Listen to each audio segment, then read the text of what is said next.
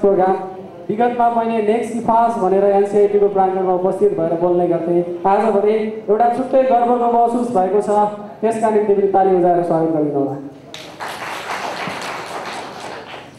आजको यस स्वागत तथा विदाई कार्यक्रम चलाउने अभिभावकले उपस्थित भएको छु। म पुष्कर कोइराला अनि म रश्मि दिन।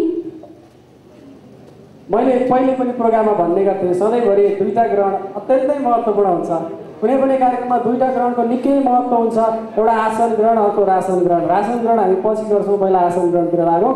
आसन ग्रहणको लागि सबैभन्दा पहिला कार्यक्रमको सभापतित्व ग्रहण गरेर कार्यक्रमको शोभा बढाइदिनु हुन यस नेपाल इन्जिनियरिङ कलेज BDH प्रोग्रामका प्रमुख सहप्राध्यापक नारायण पौडेल सरलाई सभापति भाषण गरिदिनु हुन अनुरोध गर्दछु।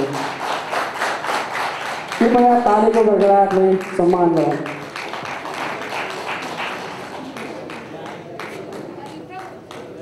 अनि प्रमुख अतिथिको रूपमा श्री हरिप्रसाद पाण्डेजीलाई, उहाँ हुनुहुन्छ chairman of Nepal engineering college, उहाँलाई तालीको साथ स्वागत गरौँ।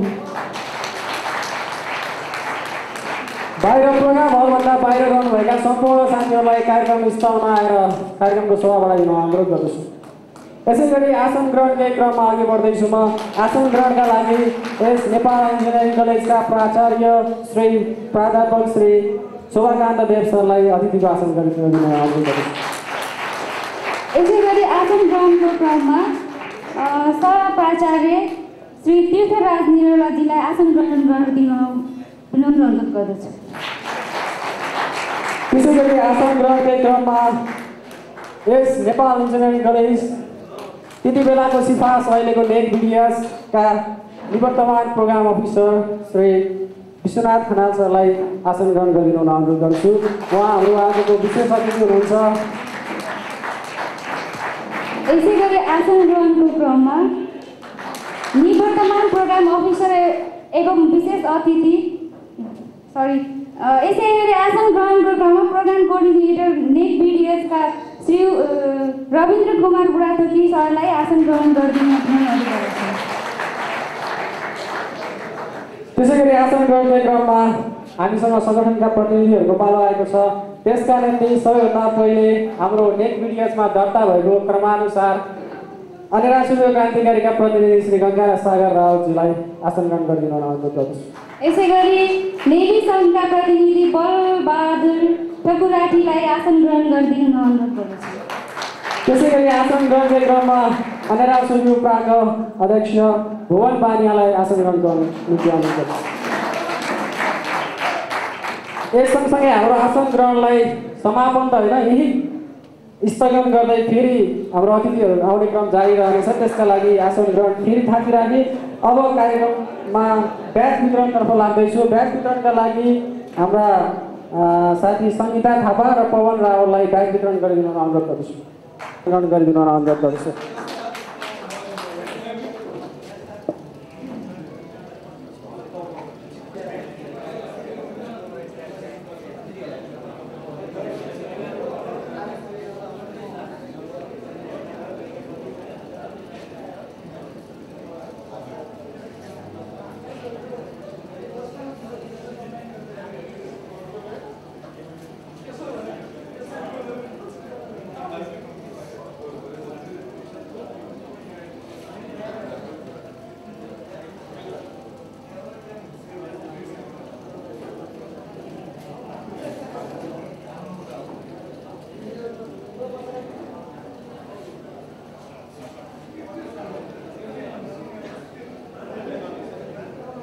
कार्यक्रमको औपचारिक सुरुवात गरिदिनु हुन आजका कार्यक्रमका प्रमुख अतिथिज्यूलाई पानसमा बत्ती बालेर हाम्रो कार्यक्रमको औपचारिक सुरुवात गरिदिनु हुन अनुरोध गर्दछु।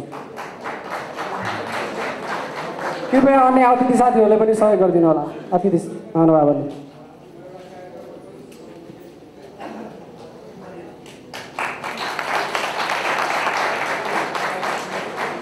ताली बजाउन कन्जुसाइ नगरौँ है।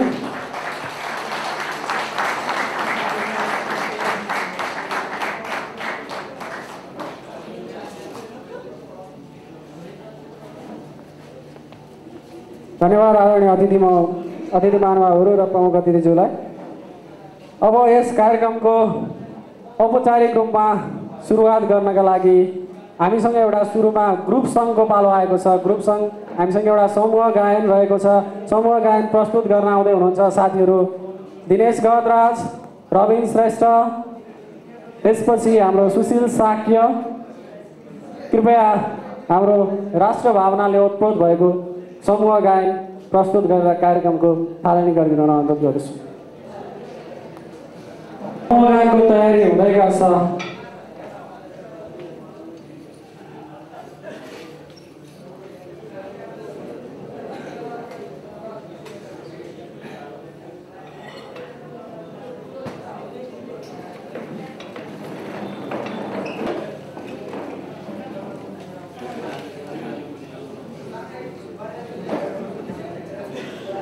Hello.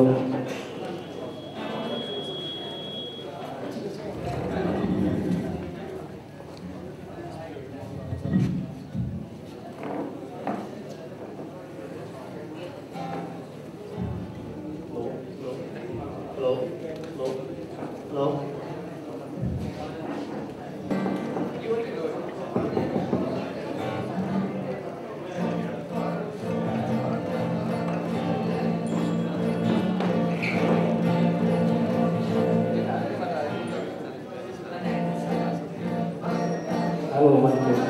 Hello. Hello. Hello.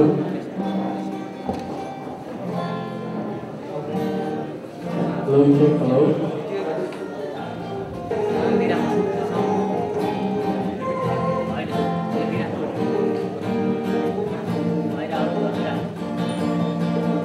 जसो गरे भन जतासुकै लैजाऊ मलाई भन्छ मेरो नेपाली हो जसो गरे भन जतासुकै लैजाऊ मलाई भन्छ मेरो नेपाली हो मलाई गर्व छ हाम्रो पुर्खाले कति बेलाहरू सहेर इतिहासमा सदा लेखेकै छ जसो गरे भन जतासुकै लैजाऊ मलाई भन्छ मेरो नेपाली हो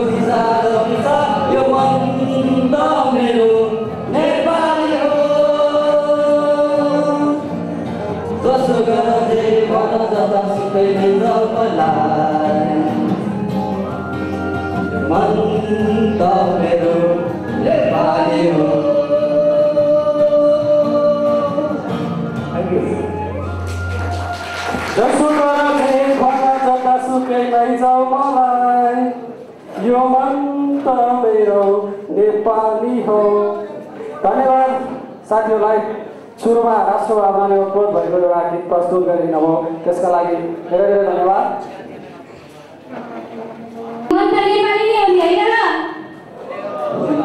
अब हाम्रो मन्तव्यको कार्यक्रमलाई अगाडि बढाउन चाहन्छु। हाम्रो 9 सेमेस्टरबाट स्वागत मन्तव्यको लागि श्री बोधराज दाहालज्यूलाई यहाँ स्टेजमा उपस्थित हुन आग्रह गर्दछु।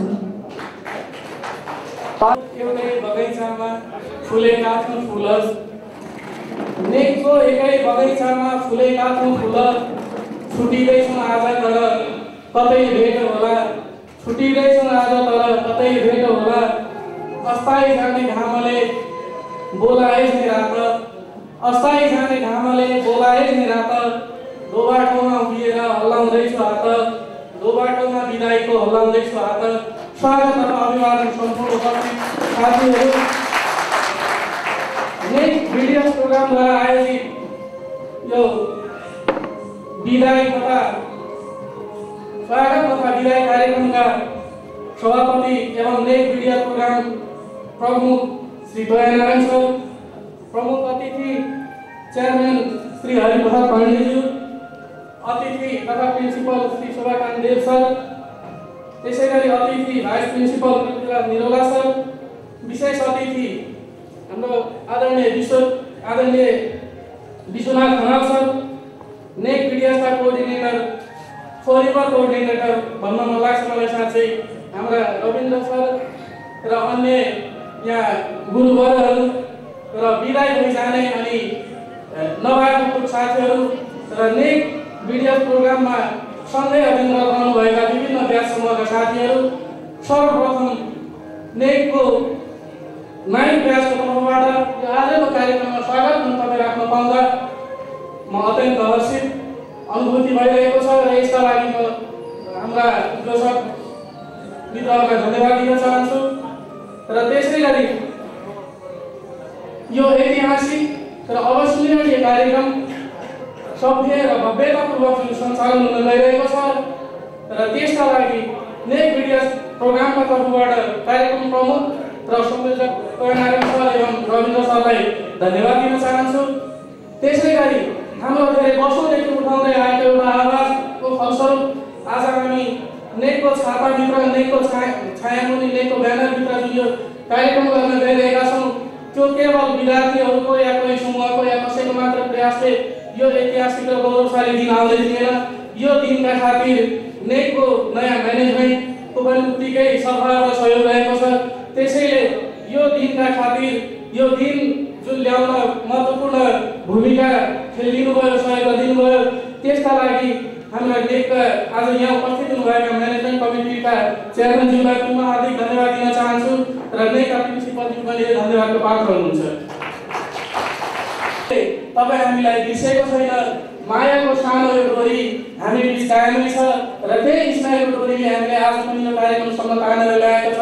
विदाई भएर गएको एक वर्ष बितिसक्दा पनि र यस अर्थमा हामीले एउटा खुसी पनि मान्नुपर्ने अवस्था छ।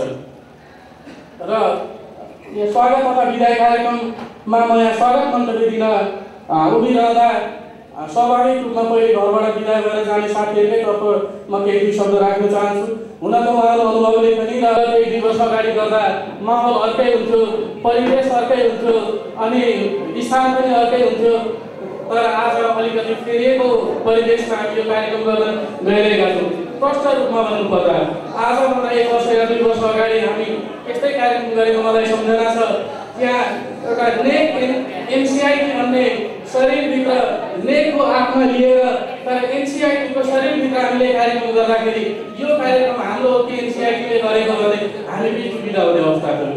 मलाई त्यतिखेरको प्रिन्सिपल हरिकृष्ण सरले भनेको याद छ, म नेकले गरेको कार्यक्रममा मलाई नि अतिथि बनाइदियो, कतैबाट ल्याएर यो त भएन नि भनेको मलाई अनुभव छ। वास्तवमा परिवेश त्यस्तै थियो, हामी एक आत्मा तर भए पनि शरीर अर्कैको थियो। त्यसकारण त्यो परिवेशबाट आज छुटिएर नेककै छाताभित्र नेकले जुन एउटा नेक BDH प्रोग्राम बनायो, नेक BDH अन्तर्गत हामी आफ्नै भवनमा सरेर जुन आज यो कार्यक्रम गर्न गइरहेका छौँ, यो गौरवशाली दिनका लागि यो 1 घण्टाको एक समूहको या एउटा ब्याचको मात्र योगदान होइन, यहाँ हामी भएर बिदा भएर जाने साथीहरूको पनि त्यत्तिकै परिश्रम, त्यत्तिकै सहयोग र त्यत्तिकै सद्भाव थियो। साँच्चै भन्नुपर्दा त्यो बेलादेखि नै उठान भएका यस्ता विद्यार्थीका समस्याका मुद्दाहरू, उठान भएका मुद्दाहरूलाई जसरी उहाँले समन्वय गरेर, जसरी उहाँले सबैलाई कोर्डिनेसन गरेर लानुभयो र 8-9 याददेखि पछाडिको पनि बिदाई तथा यो स्वागतको कार्यक्रममा मैले अझ धेरै लामो समय लिने भएर छैन। त्यति भन्दै पनि 9th ब्याचको तर्फबाट मैले आफ्नो केही कुराहरू राख्दाखेरि क्वालिटीको लागि यो समग्र विद्यार्थीहरूको पनि भविष्यसँग जोडिएको विषय हो, समग्र नेकको पनि भविष्यसँग जोडिएको विषय हो। यहाँ हामीले क्वालिटीका कुराहरू केही अवधि 4-5 महिना अगाडिदेखि सुन्दै आएका छौँ। समग्र नेक प्रशासन यसमा लागेको छ भनेर पनि भनिएको छ, तर यही क्वालिटीसँग जोडिएका केही कुराहरू दुईटा विषयहरू उठान गरेर आफ्नो मन्तव्य पुग्याउन चाहन्छु। विशेष गरी नेकको क्यालेन्डर बनेको छ, शैक्षिक क्यालेन्डर बनेको छ। हामीले नेकको 9th ब्याचमा भर्ना, नेकको 9th सेमेस्टरको पढाइ सुरु हुँदाकै दिनदेखि हो करिब हाम्रो 9th ब्याचले कलेजसँग माग राखेको छ। क्यालेन्डर अनुसार सबै विषयवस्तुहरू सकिनु पर्यो। हाम्रो अझ विशेष भन्नुपर्दाखेरि 9th ब्याचको फाइनल इक्जाम अगावै नै यो वैशाखभित्र नै सक्ने गरी तयार गर्नु पर्यो भनेर हामीले सामूहिक निवेदन पनि दिएका छौँ। यस बिचमा व्यक्तिगत रूपमा केही सामूहिक रूपमा पनि छलफल भएका छन्, तर म यहाँ सम्पूर्ण नेकको प्रशासन उपस्थित भएको अवसरमा सोध्न चाहन्छु, यो हामीले राखेको माग, करिब 2 महिना अगाडि राखेको माग महालक्ष्मी खानदेखि नेकको चामुनारायण पुगेको छ कि छैन, त्यो म सोध्न चाहन्छु। र नेकको चामुनारायण पुगेको छ भने त्यहाँबाट पोखरा विश्वविद्यालय पुग्न कति समय लाग्छ म त्यो पनि जान्न चाहन्छु। किनभने हामी अब प्रयासको लागि होइन, परिणामको पर्खाइमा छौँ। 9th ब्याच स्पष्ट रूपमा भन्नुपर्दा अब प्रयास मात्र गरेको भनेर हामी सन्तुष्ट हुँदैनौँ, हामी परिणामको पर्खाइमा छौँ। तपाईँहरूको एटिच्युडका लागि मात्रै पर्खेर बस्दैनौँ, तपाईँहरूको एटिच्युड होइन, हामी एक्टिभिटी खोजिरहेका छौँ। हामी त्यो विषयमा आश्वस्त हुन चाहन्छौँ अहिले यहाँ उपस्थित महानुभावहरूका। त्यसै गरी एउटा अर्को पनि विषय छ, हामी नेकमा भर्ना भइसकेपछि अहिले बिई करिब सकिन लाग्ला, फेरि कतिपय साथीहरू मास्टर पनि गरौँला। एउटै संस्थाभित्र नेकको फेरि अर्को सिपिएस भन्ने प्रोग्राम पनि छ। एउटै संस्थाभित्र यहाँ सुन्दैछु अनुभवको प्रमाणपत्र हामीले कति ठाउँ बुझाउनु पर्ने, यो अनमेल प्रथा यहाँ नेकमा भर्ना हुँदाखेरि के अरे BDH भर्ना हुँदा पनि उमेरको कारणले, अनुभवको कारणले रोकिने, अनि फेरि अर्को बेरियर फेरि नेक सिपिएस पुगेर पनि फेरि अर्को बेरियर खेप्नुपर्ने। एउटै कलेजभित्र हामी 2-3 चोटि यो बेरियर प्रथालाई तोड्न चाहन्छौँ। हामी यसलाई स्वीकार्य छैन। सिपिएसको प्रोग्राममा नेकबाट उत्पादित विद्यार्थीहरू, नेक BDHबाट आएका विद्यार्थीहरूलाई हाम्रो माग छ आरक्षणको व्यवस्था गरियोस्, होइन भने पनि खुल्ला प्रतिस्पर्धा गर्ने अवसरबाट वञ्चित नगरियोस्। अनुभवको नाममा, उमेरको नाममा या कुनै पनि एक्सपिरियन्सको नाममा बेरियर प्रथा तुरुन्त खारेज गरियोस् भन्ने पनि म अनुरोध गर्न चाहन्छु। र फेरि पनि त्यही कुरालाई म जोड दिँदै मेरो सानो मन्तव्य यहाँ अघि पनि भने, हामी परिणामको पर्खाइमा छौँ, हामी एटिच्युड होइन एक्टिभिटी खोजिरहेका छौँ। किनभने एउटा भनाइ पनि छ, यदि आफ्नो बोलीलाई ब्याकअप गर्ने एक्सन चाहिँ हुँदैन, खालि बोली मात्रै हुन्छ तर एक्सन हुँदैन भने त्यसले आफ्नै रेस्पेक्ट लुज गर्ने कामभन्दा केही गर्दैन। अङ्ग्रेजीमा भनिन्छ पनि, without the action to backup the word you will loose your respect from your community भनेको छ। मलाई आशा छ अहिलेको प्रशासनले आफ्नो यो विद्यार्थीहरूको यो आवाजलाई सुन्नेछ र छिटोभन्दा छिटो, समय पनि छैन हामीसँग त 9th ब्याचलाई पर्खिन त, छिटोभन्दा छिटो यी कुराहरूलाई सम्बोधन गर्नेछ। र त्यसै गरी आइन्दा दिनहरूमा सम्पूर्ण अहिले जुन परम्परा छ विद्यार्थीहरूका मागहरूलाई सम्बोधन गरेर जाने, विद्यार्थी र प्रशासनबिच समन्वय गरेर जाने एउटा स्वच्छ र मर्यादित शैक्षिक वातावरण कायम गर्ने यो परम्परालाई पनि अबका दिनहरूमा अझ झन् निरन्तर हुँदै जानेछ भन्ने पनि विश्वास लिँदै र बिदाय भएर जाने साथीहरूलाई फेरि पनि यो आजको यो छोटो बिदाई हो। फेरि पनि हामी कतै कुनै न कुनै मञ्चमा फेरि पनि भेटिनेछौँ। त्यतिखेर पनि हाम्रो यो मायाको डोरी, हाम्रो यो भावनाको सम्बन्ध त्यतिखेर पनि कायम रहनेछ भन्ने विश्वास दिँदै र नयाँ भर्ना हुनुभएका साथीहरूको यो 4.5 वर्षको बसाइ उत्साहपूर्ण रूपमा बित्नेछ, सफल रूपमा बित्नेछ र एउटा उन्नत स्तरको एउटा प्राविधिक भएर नेक BDH प्रोग्रामबाट निस्किनु हुनेछ भन्ने उहाँहरूप्रति शुभेच्छा व्यक्त गर्दै मेरो सानो मन्तव्य टुङ्ग्याउन अनुमति चाहन्छु। हवस् त, धन्यवाद।